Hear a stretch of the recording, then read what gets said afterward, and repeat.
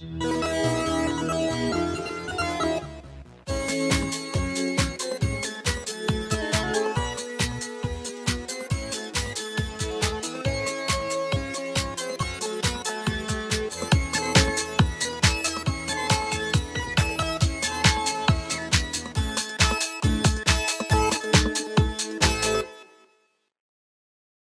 we are really privileged to have Major Margaret Davis, who currently is Divisional Commander for the Massachusetts Division. I think she's been there about 7 years. She's of Panamanian descent. Her parents came over here and served in the States as officers. She is really well-known soloist in the Salvation Army. I've been privileged to work with her on a few events, and including ones where she sang at Royal Albert Hall and Roy Thompson Hall in Toronto and so forth. And she has an album out that I looked for this morning, I couldn't find. She has an album she did in the East. And for many years, we had association both at Star Lake in the voice classrooms that we talk about with great affection those years, and also in the Pendle Division. So she's never been to CMI, but she's had that kind of territorial music schools, kind of Star Lake performance, kind of vocal school experience. So we welcome you this morning, Margaret, and we know we've got a lot to do this morning, so we'll let you get going there. So welcome. Great, thank you very much. Can everybody hear me? All good? Yeah, it's a real privilege and honor to be with you today to discuss a really important topic, a fun topic, a topic that is really close to my heart. As you believe, I'm sure, singing is something that everybody can do. Music is a wonderful gift from God that gives us a way to express our thoughts and feelings. It gives us a way to express how we feel about Him, and it's a way to share messages about God and about what's going on in the world and what we're feeling. And I think singing in particular is the most natural form of musical expression, right? Because it all happens within our bodies. We don't need anything else to add to it. The vocal cords vibrate and produce the sound, and then our lungs fuel the sound with air pushing up through our bodies. The throat, the neck, and the head are our resonators, and the mouth and the lips are the vehicles through which the glorious vocal sound is released. And so everybody can sing, and a song can rise from every heart to bring joy and love, to express pain and longing, and communicate the things that lie in our hearts, to even spur people on to action, and lots of other kinds of wonderful things. And for soloists, this expression is very, very personal. It's a way for us to express our personal feelings and thoughts, and a way for us to personally take a stand about the things that we believe in and the things that we want to express. So it's really a very exciting and a wonderful topic that we will be discussing today. The Everything Singing book says this: whatever its sound, your musical voice is a part of the human spirit, and the desire to sing seems to be an innate part of being human. So everybody does it. Now, some do it better than others, but everybody seems to want to sing. A few other quotes that I like about singing: the total person sings, not just the vocal cords. He who sings frightens away his ills. Can you relate to that? Feeling down sometimes, a song just brings you into another place. I don't sing because I'm happy because I sing. I can relate to that. And then from Henry Wadsworth Longfellow, a famous American poet: God sent his singers upon earth with songs of sadness and of mirth, that they might touch the hearts of men and bring them back to heaven again.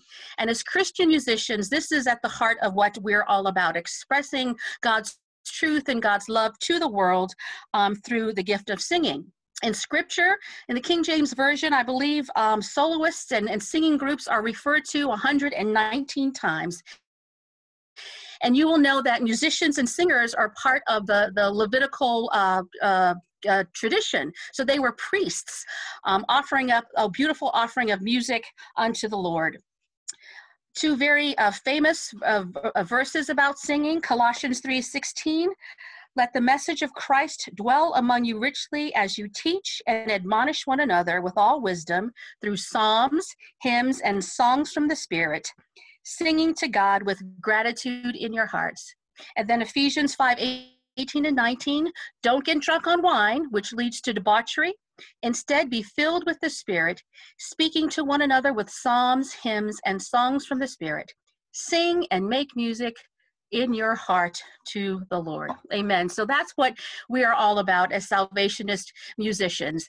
And to start our time off, I thought we would just offer a prayer up to the Lord. Len Ballantine is a wonderful composer, a wonderful singing teacher.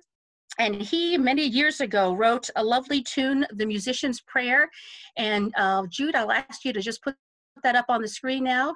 We can read it together. It expresses very beautifully, I think, the heart of the Christian musician, that God would use our offerings to bless us and to bless others as we sing and enjoy beautiful music. So if we could just read that together, I will lead you, and then we will move on into the rest of our class. So let's pray it together. Lord, may the words we sing have meaning. Lord, may the thoughts we bring have blessing. Lord, may the gift of music lift our hearts to thee and inspire our spirits more of you to see. Lord, in some way that only you can know, help each of us to trust in faith to grow. Serving you this way, sharing love this way, and bringing joy to others, may your joy be ours today. Amen. That's our prayer today, and I pray that will be your prayer as you sing and do solos in every opportunity that God gives to you.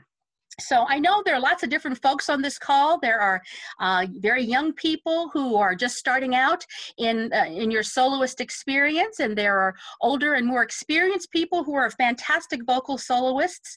And so what I'm going to do today is share with you just a few things that have been helpful to me as I've tried to sing through the years and give glory to the Lord through that. So I have top 10 qualifications of the vocalist or the soloist. And if you would throw that up on the screen, we'll just talk about those very quickly.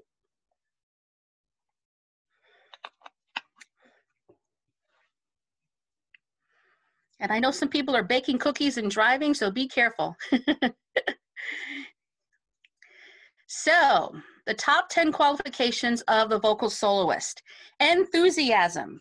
You have to be excited about singing and sharing the message of song. And people, through your singing, they need to catch that excitement and be ready to receive what you have to offer. So be enthusiastic about the act of singing vocal solos. Good pitch and rhythm. It's essential to adequately share the music as it's written. So to be accurate and to do what the composer intended you to do. Good pitch and rhythm. Imagination. Music is about telling stories and sharing messages. So you should have the ability to imagine in your heart and your mind the story and then to convey it in the best way that you can through a wonderful imagination. Personality. God gives each of us a personality, and a little bit of a spark is helpful. So if you're able to share that and draw people in, that will be great. That's great as well. I think I skipped one. Good health and hygiene. Okay, taking care of your voice is essential, so you need to rest, have proper nutrition, drink lots of water. You know all the things that you need to do. Sight reading and piano skills. Now, you don't have to be a virtuoso pianist, but you should be able to have the ability to pluck out the melody line on the piano, which will be helpful to you as you strive to learn the music that you are preparing. A fine vocal instrument. God has given you a gift, and it is on you to develop that gift that he's given to you to its fullest. Physical strength and coordination, as I said before, in singing, you use your whole body to produce the sound and to convey the message. So physical strength is necessary. Taking good care of yourself is a great part of being a good vocal soloist. And then self-confidence, very important. You have to believe in yourself, and you have to believe that you can sing a solo and convey the message, sing it beautifully and effectively, and change lives through what you're doing. So if you've got these top 10 things, or if you're working on them, you are on your way to becoming a very fine vocal soloist. Okay, so let's move on now to steps to learning a song. This is really what this class is all about. And there are a few things that you need to consider when you are choosing a song. And if you can throw that one up on the screen for us.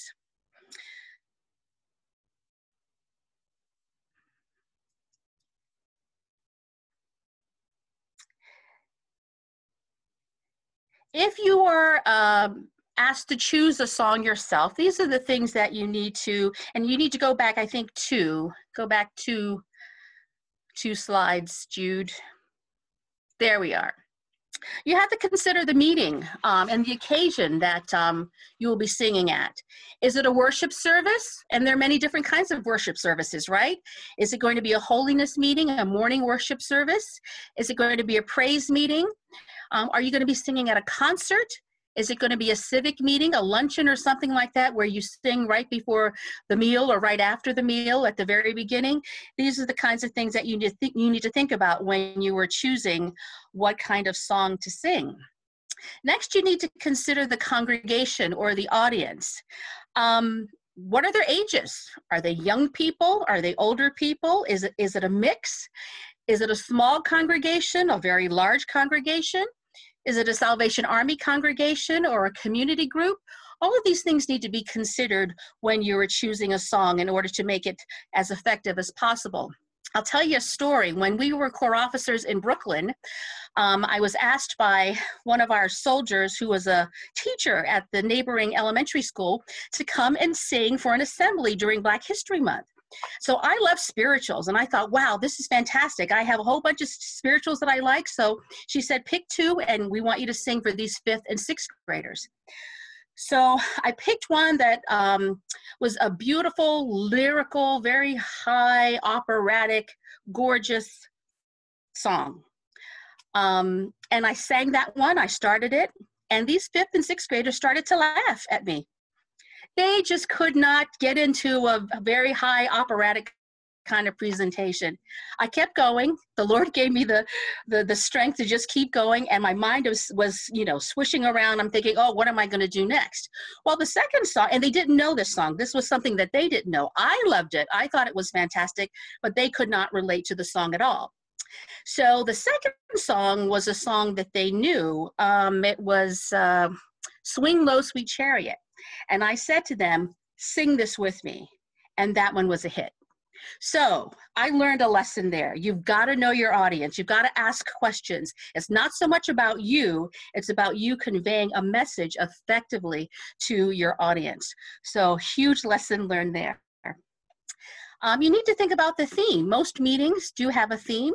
It's the theme faith in God, love, celebration. You wouldn't want to sing something very somber and serious at a meeting that is all about celebration, celebrating God or whatever it is the meeting is about. Another thing to think about is the placement of your solo in the program. Is it at the beginning of the program? Is it preliminary music? Is it before the sermon? After the sermon?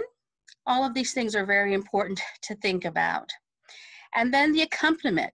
Live accompaniment, I think, is always best, but there's some fantastic accompaniment tracks that are available to us now. And those, of course, if done well, if the sound is good, if the balance is good, can only enhance a performance. So you have good choices there. Now, I didn't put this up on the PowerPoint, but here's another thought. If the song is chosen for you, if someone says to you, we want you to come to this event and we want you to sing, Oh Man River or whatever it is. Well, you have to make sure that you're going to be able to perform it in the best way possible. So look at the range.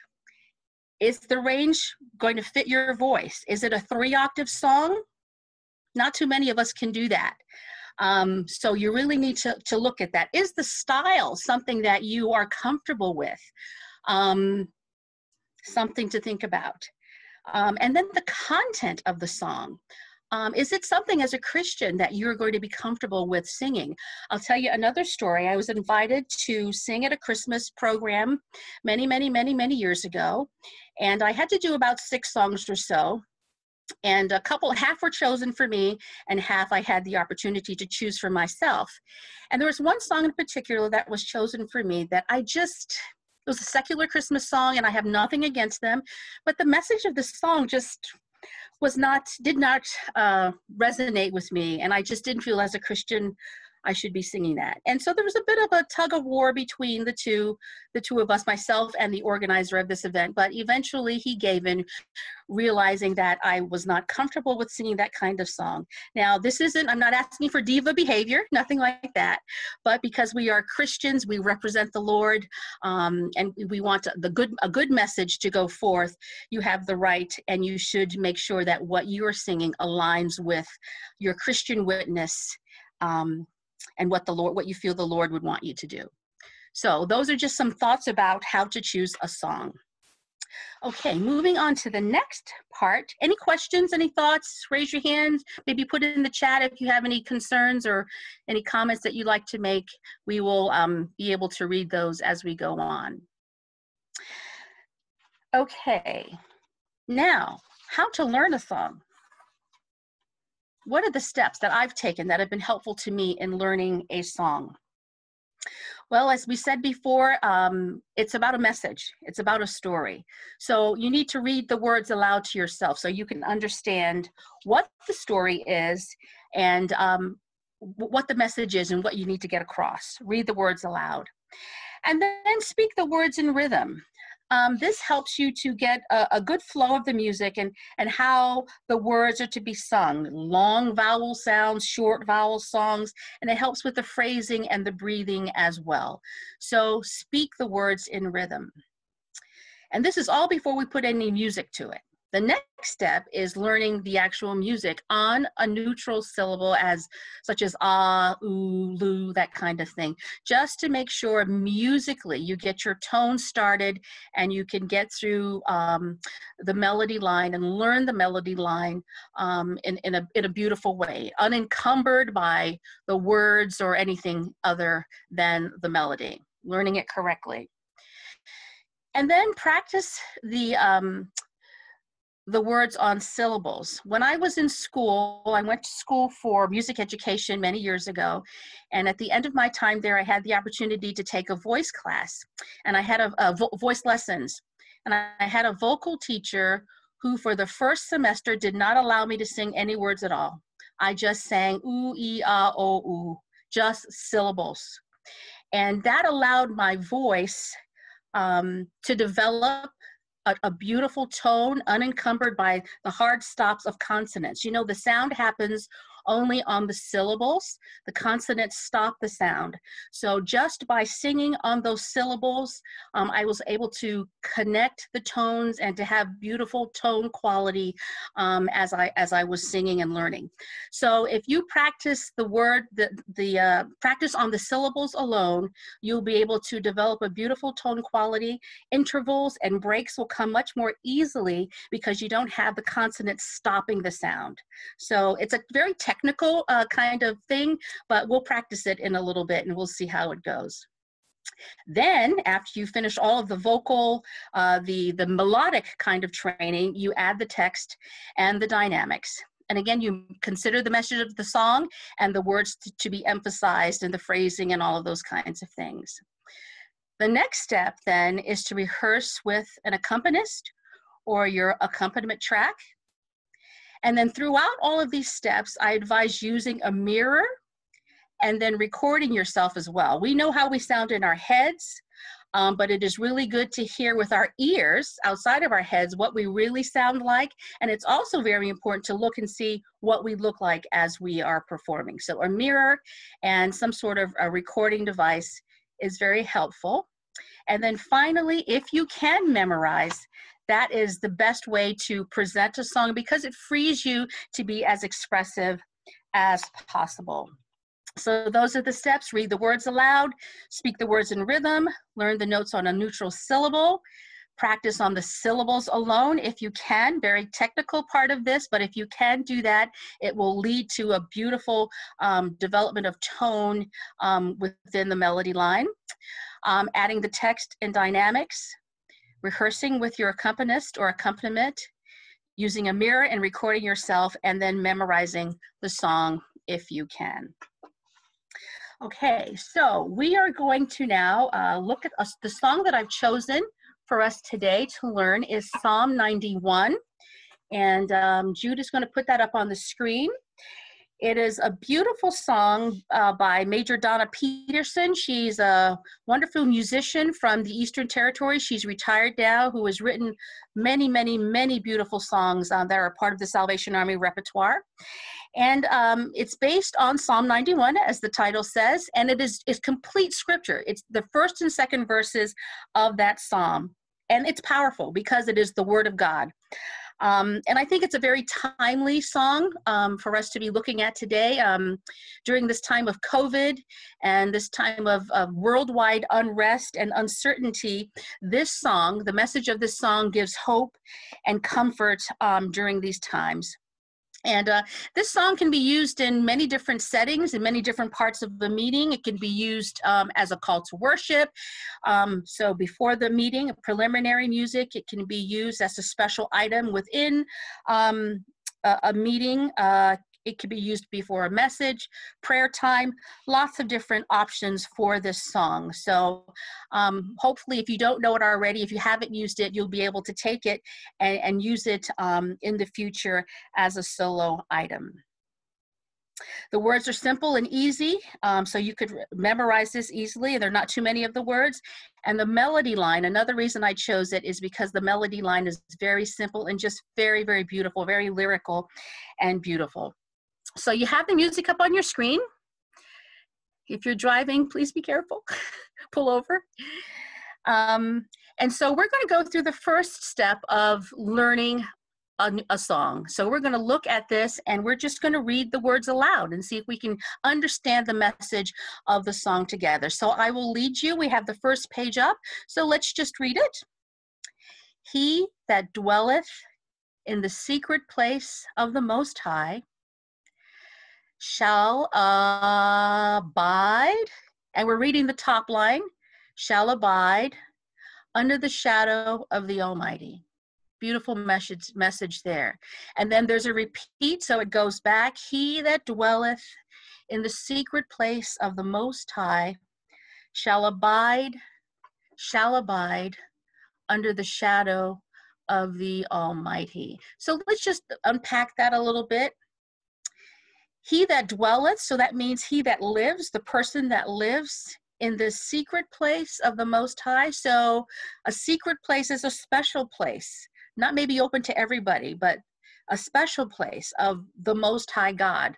The psalmist, you know, in ancient times, many different gods were worshipped, but the God Yahweh was known as the Most High God. So this is the message. The person that lives in that special place, known by the Most High God, shall abide, will stay, that's what that means, shall abide under the shadow of the Almighty. So the shadow, you're protected by the shadow of the Most High, the Almighty God. Beautiful message there, right?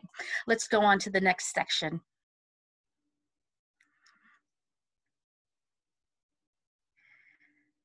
Okay, let's read it together. I will say together, I will say of the Lord, He is my refuge and my fortress. My God, in Him will I trust. In Him will I trust. And finally, in Him will I trust.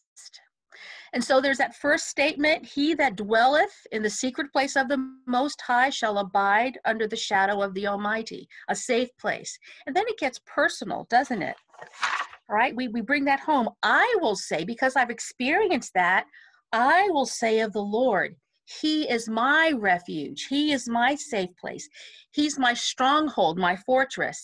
He's my God, and I'm going to trust in Him. So a statement is made, and then it becomes very personalized in the second part of the song. I'm going to say of the Lord, because I've experienced that secret place. I've dwelt with Him. I'm abiding in Him. I know that He is my refuge and my fortress, and because of that, I'm going to trust in God. That's powerful. That's a powerful message to want to share with others, a message that people need to hear. So we've read the words aloud. They've entered into our hearts and our spirits and our imaginations. They're resonating with us. And now we're going to move into speaking the words in rhythm. So if you could go back to the top. And some of you may actually have this. I believe it was sent out last night. So if you've printed a copy, that's fantastic. And you can look at it that way. So we're going to speak the words in rhythm now, and I'll try to go a little bit slowly so that Jude has time to pull the music up. So here we go, in rhythm. 1, 2, 3, 4. He that dwelleth in the secret place of the Most High shall abide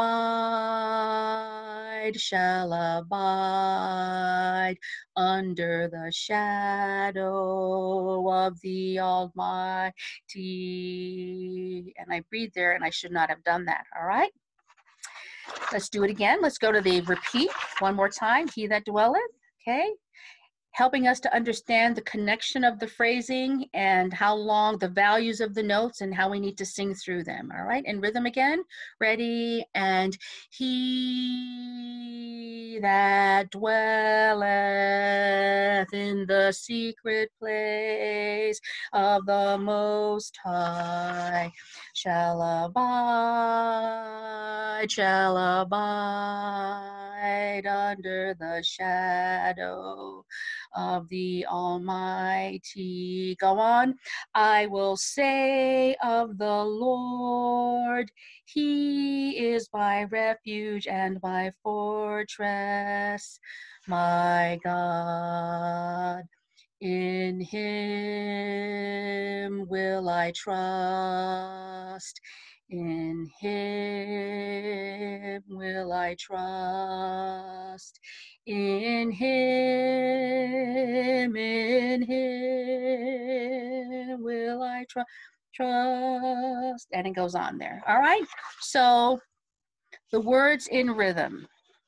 Okay. The next step, now we're going to make the music with the tune. Exciting part here. And we're going to ask Harold to help us with his piano, trusting that this will work okay. Back to the top.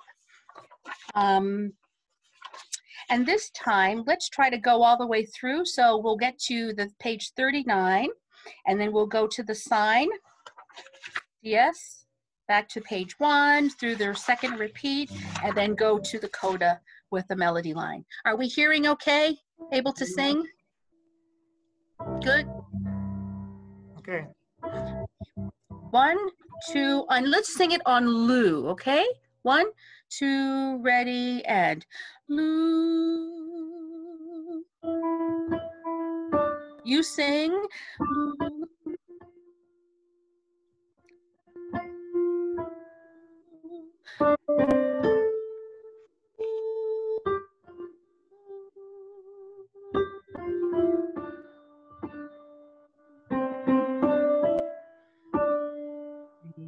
And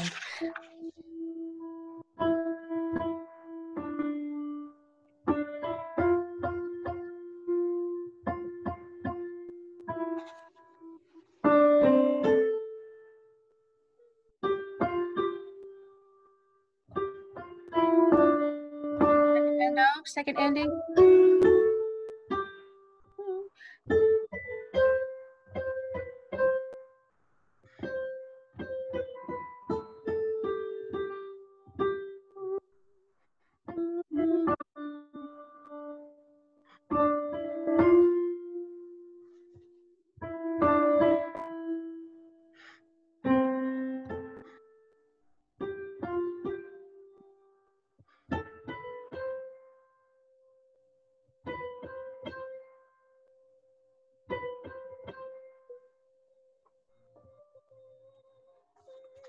Now we have a little bit of an intro there. Can we go right back to 5? And then we'll go to the coda and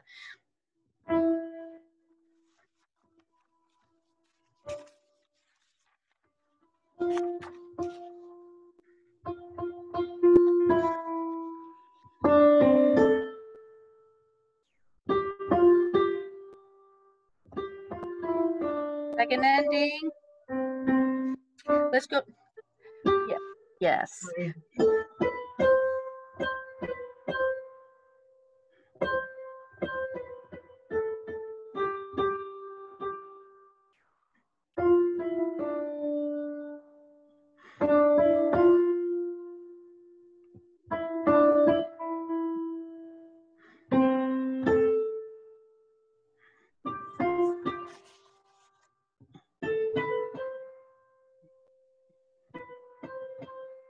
To the coda.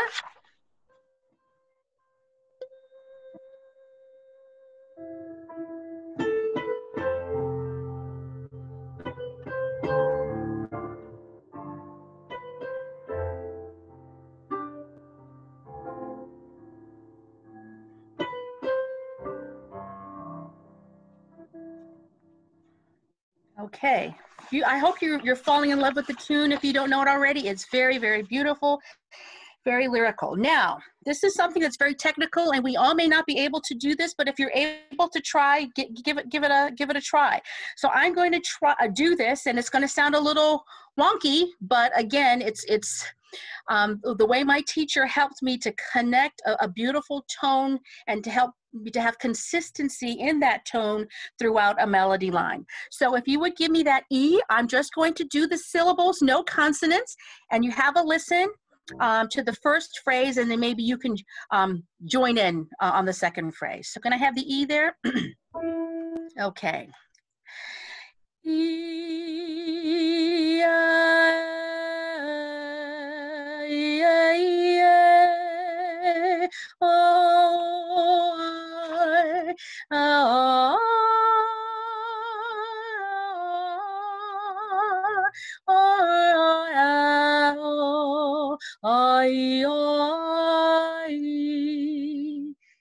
kind of weird, but it helps with the connection, right, of the beautiful melody line. You want to try it? I'll sing it, and if you have, if you want to, you can try that phrase with me. Okay, let's try it again. E, Harold.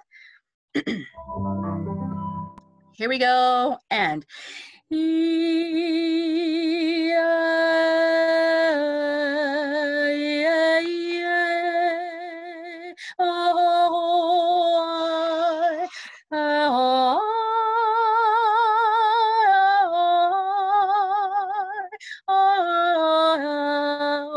second ending.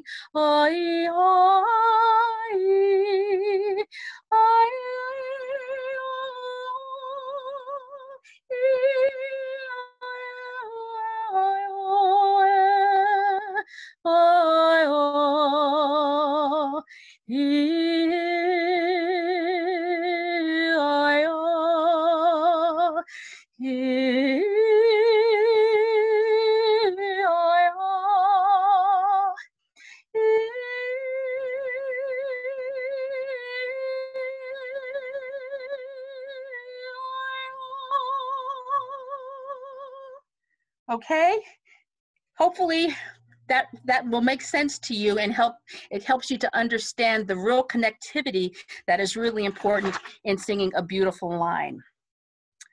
Okay, so let's go on to adding the text and dynamics. If you have a pencil, and Jude's going to help me with this. Before we actually sing the words, we need to look at the phrasing, we need to look at breath marks, we need to consider what words we need to emphasize more than others to make this presentation as meaningful and as personal as possible. So Jude, if you could put that up with your iPad, that would be great. And if you have your copies in front of you, get a pencil out, and we're going to spend just a couple of minutes marking up our copy so that they're just not bland notes on a page. We want...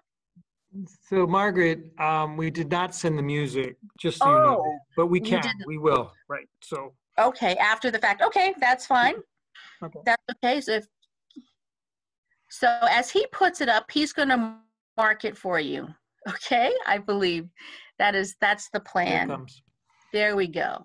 So looking at number 5, We read through, he that dwelleth in the secret place of the Most High.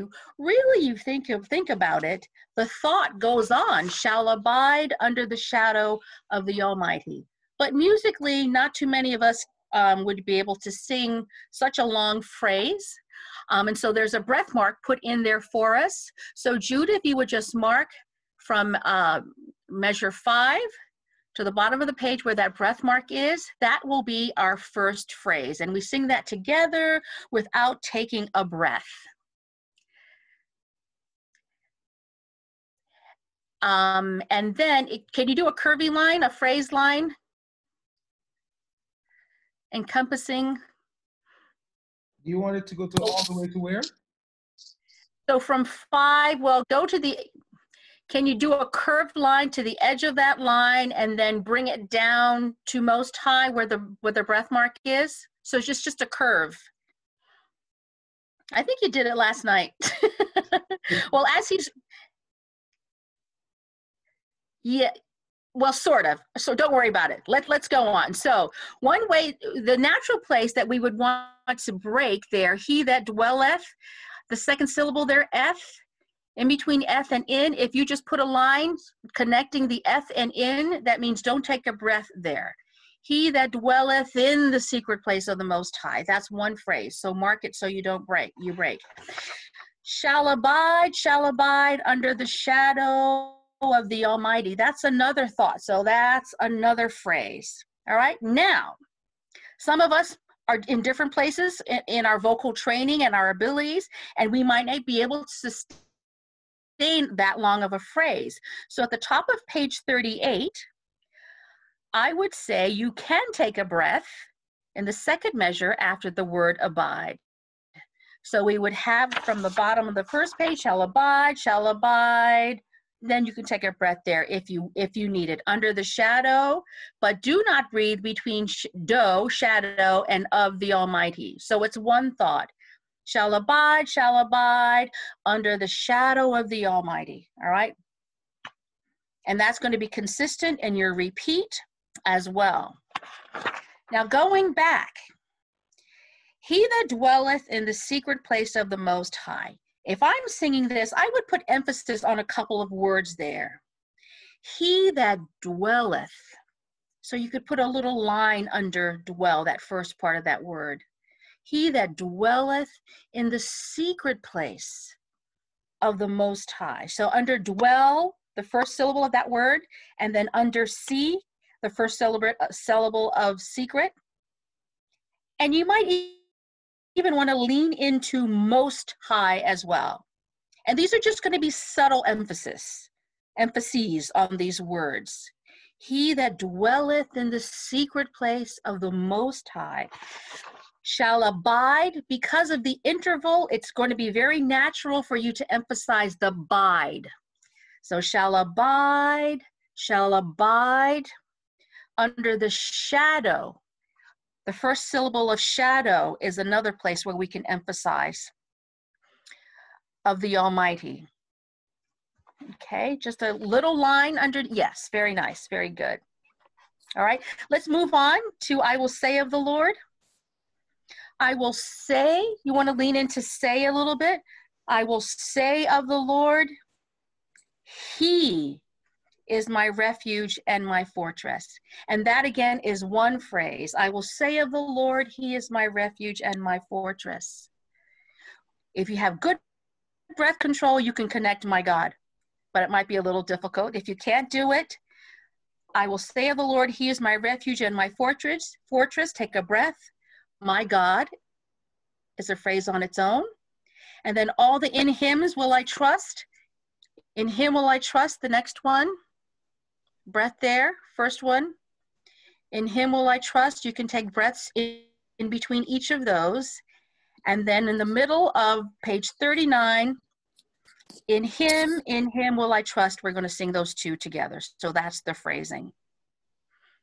Okay, so that's what I would do. That makes a lot of sense in terms of the lengths of the phrases. If you can't breathe, or you don't have the strength at this point to sing the 4-bar or the 6-bar or the 8-bar phrase, find a place that's logical for you to breathe, mark it, and be consistent in the way you sing it there.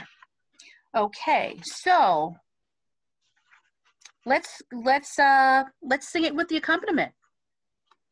Can we do that with the track?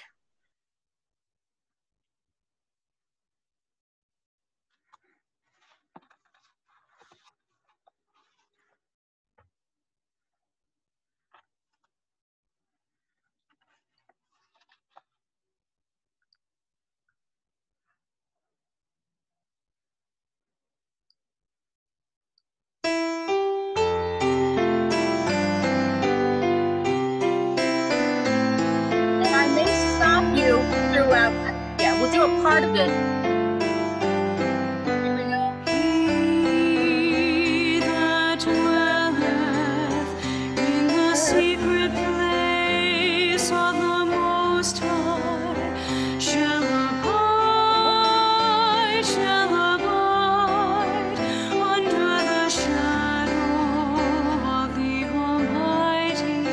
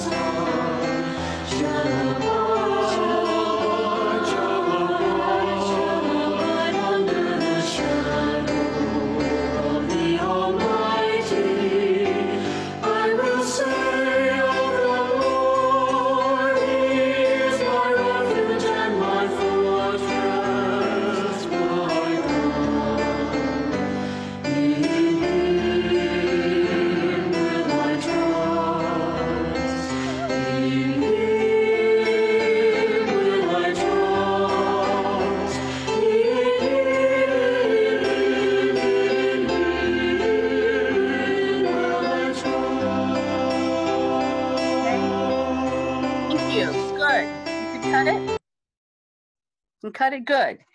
Now, the dynamics are there. We didn't talk about them, but it is at that point where you mark up your score that you also look at the dynamics as well.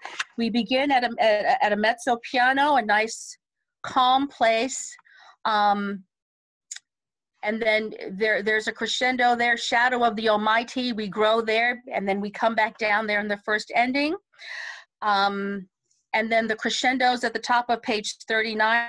And I will say of the Lord, you're making a declaration now. He is my refuge and my fortress, my God, in him will I trust. And this is a neat thing. When you're repeating the same phrase, the same words, make it interesting. And it's in there in the music already. So you're going to crescendo, and grow, so that at the end, you're making a firm, bold, beautiful, forte statement of the fact that you were trusting in the Lord. Okay, very good. I trust you're sounding fabulous as you're singing there. I wish I could hear you, but thank you so much for your participation. Now, let's move on to presenting a song. We've learned our song. We've chosen a song. We've learned our song, gone through all of the steps. Now we have to look at how to present a song. And I'm going to have Jude play for you a video of Kathleen Battle, a very famous or a favorite opera singer of mine. And I want you to think about what the strengths of her performance are as you watch her. Think about her entrance. How does she enter? What is strong about her entrance? Think about her expression during her performance. What's good about that? What's strong about it? How does she relate to the audience? Think about that. Think about her appearance. What does she look like?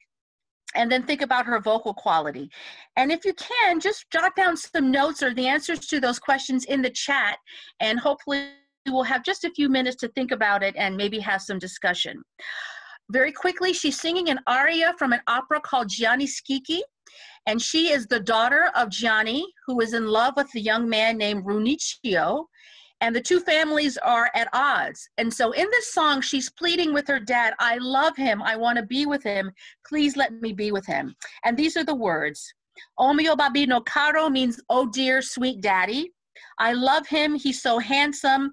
I want to go to this place called Porto Rossi so I can buy the ring.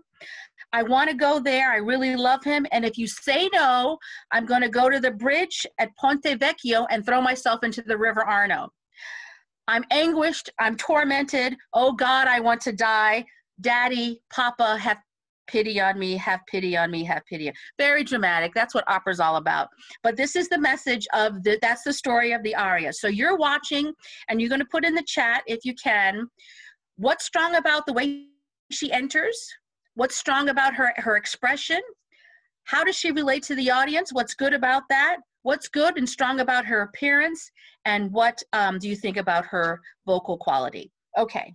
O mio bambino caro.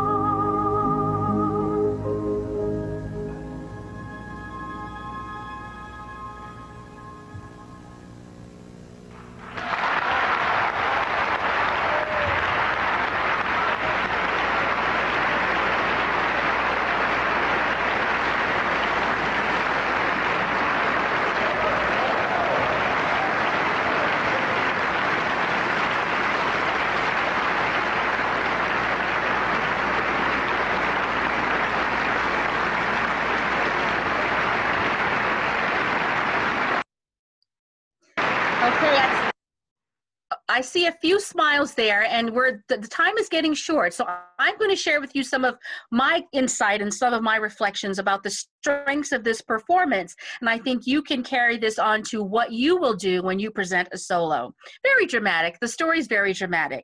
Her entrance was very confident, and it was very gracious, I think.